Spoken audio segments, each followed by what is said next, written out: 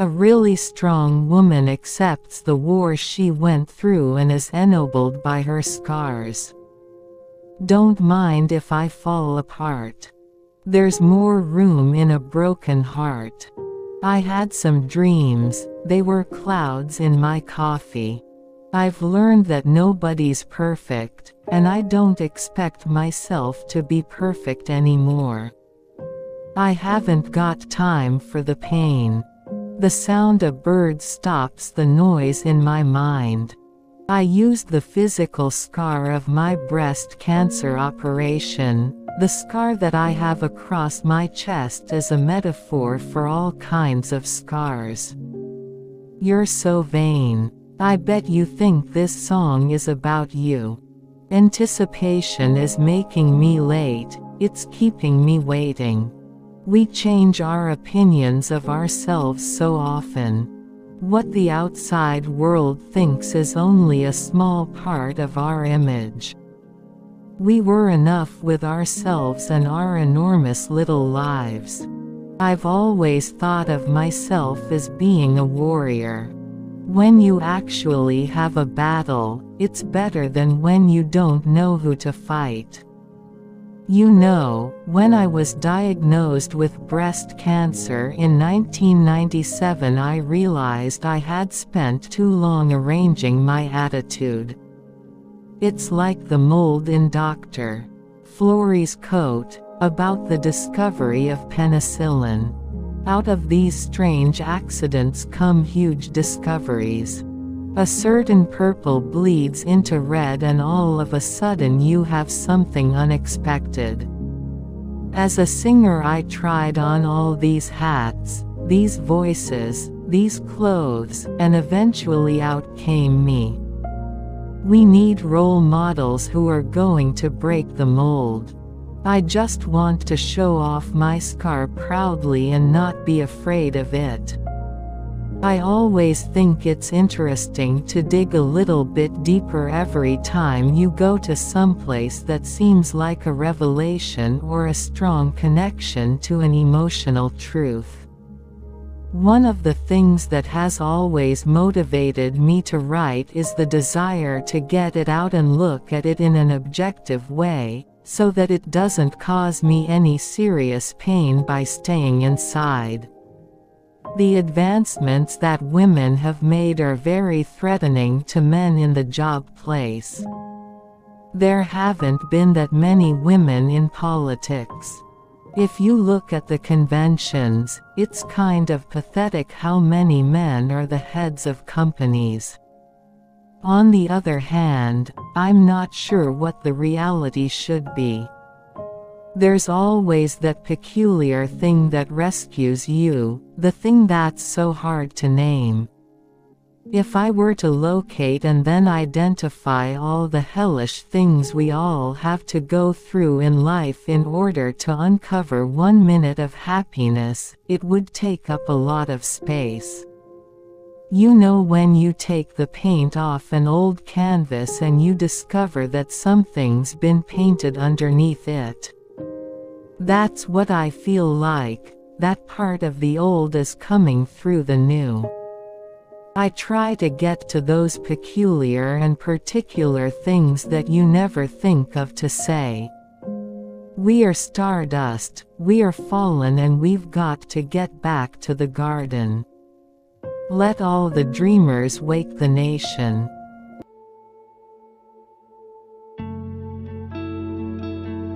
Carly Elizabeth Simon, born June 25, 1943, is an American singer-songwriter, memoirist, and children's author. She rose to fame in the 1970s with a string of hit records. Her 13 top 40 U.S. hits include Anticipation, No. 13, The Right Thing to Do, No. 17, Haven't Got Time for the Pain, No. 14, You Belong to Me, No. 6, Coming Around Again, number 18, and her 4 gold certified singles, You're So Vain, No. 1, Mockingbird, number 5, a duet with James Taylor, Nobody Does It Better, Number 2, from the 1977 James Bond film The Spy Who Loved Me, and Jessie, No. 11. She has authored 2 memoirs and 5 children's books. In 1963, Simon began performing with her sister Lucy Simon as the Simon Sisters. The duo released 3 albums, beginning with Meet the Simon Sisters, which featured the song, Winkin', Blinkin' and Nod. Based on the poem by Eugene Field and put to music by Lucy, the song became a minor hit and reached number 73 on the Billboard Hot 100. After Lucy left the group, Carly found great success as a solo artist with her 1971 self-titled debut album, which won her the Grammy Award for Best New Artist and spawned her first top 10 single, That's the Way I've Always Heard It Should Be, No 10, which earned her a Grammy Award nomination for Best Female Pop Vocal Performance. Simon's second album, Anticipation, followed later that year and became an even greater success. It spawned the successful singles, Anticipation, and Legend in Your Own Time, earned her another Grammy nomination, and became her first album to be certified gold by the RIAA. Simon achieved international fame with her third album, No Secrets 1972, which sat at number 1 on the Billboard 200 for 5 weeks and was certified platinum. The album spawned the worldwide hit, You're So Vain, which sat at number 1 on the Billboard Hot 100 for 3 weeks, and earned Simon 3 Grammy nominations, including Record of the Year and Song of the Year. The second single, The Right Thing to Do, as well as its B-side, We Have No Secrets, were also successful. Her fourth album, Hotcakes 1974, soon followed and became an instant success. It reached number 3 on the Billboard 200, went gold within 2 weeks of release, and spawned the hit singles, Mockingbird, and Haven't Got Time for the Pain. In 1975, Simon's fifth album, Playing Possum, and the compilation, The Best of Carlysimon, both appeared. The former hit the top 10 on the Billboard 200 chart and spawned the hit single, Attitude Dancing, number 21, and the latter eventually went 3 times platinum, becoming Simon's best-selling release. In 1977, Simon recorded Nobody Does It Better as the theme song to the Bond film The Spy Who Loved Me, and it became a worldwide hit. The song garnered her another Grammy nomination, and was the No. 1 adult contemporary hit of 1977. Retrospectively, it has been ranked one of the greatest Bond themes. Simon began recording more songs for films in the 1980s, including Coming Around Again, for the film Heartburn 1986. The song became a major adult contemporary hit, and the Coming Around Again album appeared the following year, to further critical acclaim and commercial success. The album earned Simon another Grammy nomination, went platinum, and spawned 3 more top 10 adult contemporary hit singles, Give Me All Night, The Stuff That Dreams Are Made Of, and All I Want Is You.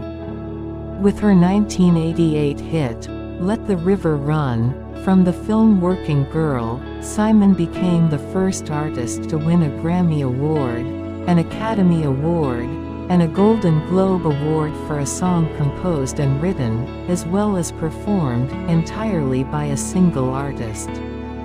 One of the most popular of the confessional singer-songwriters who emerged in the early 1970s. Simon has 24 Billboard Hot 100 charting singles and 28 Billboard Adult Contemporary charting singles. Among her various accolades, she has won 2 Grammy Awards from 14 nominations and was inducted into the Grammy Hall of Fame for "You're So Vain" in 2004. AllMusic called her one of the quintessential singer-songwriters of the 70s. She has a contralto vocal range, and cited Odetta as a significant influence. Simon was inducted into the Songwriters Hall of Fame in 1994. She was honored with the Boston Music Awards Lifetime Achievement in 1995, and received a Berklee College of Music Honorary Doctor of Music degree in 1998. In 2005, Simon was nominated for a star on the Hollywood Walk of Fame, but she has yet to claim her star. In 2012, she was honored with the Founders Award from the American Society of Composers, Authors and Publishers. In 2022, Simon was inducted into the Rock and Roll Hall of Fame.